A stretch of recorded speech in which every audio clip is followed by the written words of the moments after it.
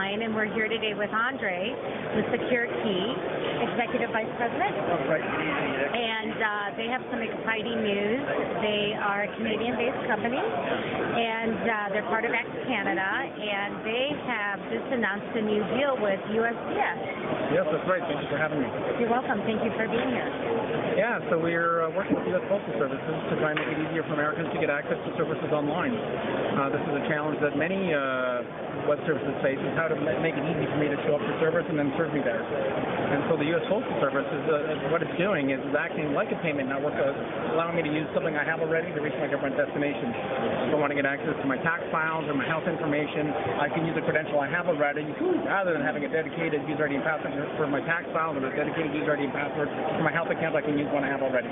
That's the basic notion. Great, great. And you just closed another big deal too, right? Up in Canada, is that correct? So we've been running a service similar to that with the government of Canada, and that's a service that allows Canadians to use bank accounts to get their federal services. So all 120 federal services now are available on the internet for Canadians who want to present for service using their bank account. They can do so. What's interesting about this is when people hear about this idea, sometimes they get nervous. They think the bank and the government are colluding and sharing information, but that's not how the service works.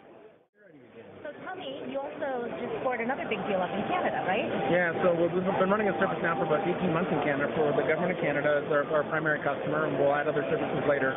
But it's the same basic notion. So Canadians now can use their bank account to reach government when they want to access things like Canada Revenue Agency or their tax benefits or even welfare benefits. They can access all those now using the bank account.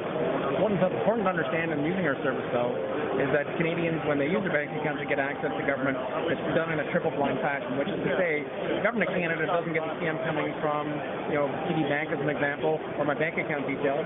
In reverse, TD Bank doesn't get to see what government service I'm accessing, and Secure Key Concierge, which is the service we operate, doesn't know who the user is. So none of the transaction participants has a complete picture of the user journey, which allows the Canadians to maintain their privacy but still get easier access to government. Is this stuff in the cloud, or is this a platform? Do you secure all that? How do you secure all that data? Yeah, so it's a cloud-based service. The underlying authentication is anchored in the bank, the trusted relationship you have already. You deal with your bank every day, and they're very, very good at knowing if it's really you or not. So they're the anchors of the service, and all they're doing in this is saying that the person who knows for the bank account is here now. And so they're not actually transporting your name or your address or any other relevant details. So what they would be saying simply is that the user who enrolled for the account is here now, and they're asking for service. How many people do you have, customers, in the U.S. using this product? So we're in the process of working with the U.S. Postal Service to help them roll out the service to their customers.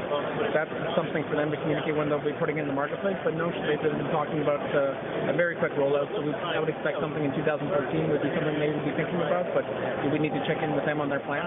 Okay. And we are working with banks here in the U.S. and other customers who like to use our technology to also make it easier for customers to bring their own devices.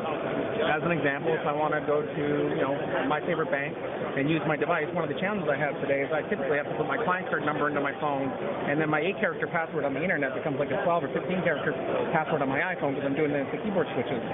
So what we allow them to do is actually do a very, very strong enrollment of the device. So the first time I'll do that as a user, but for subsequent visits I can actually use a 4-digit PIN to get into my bank on my phone, which is better than what I can do on the web. Well, what happens if I lose my phone? So what's good, we can do the same kind of things that we do in payment industry. Today, if you lose your bank card, what we know is that you're going to call up within a few minutes to say, I lost my bank card. The bank turns it off, and it's not a vector of attack.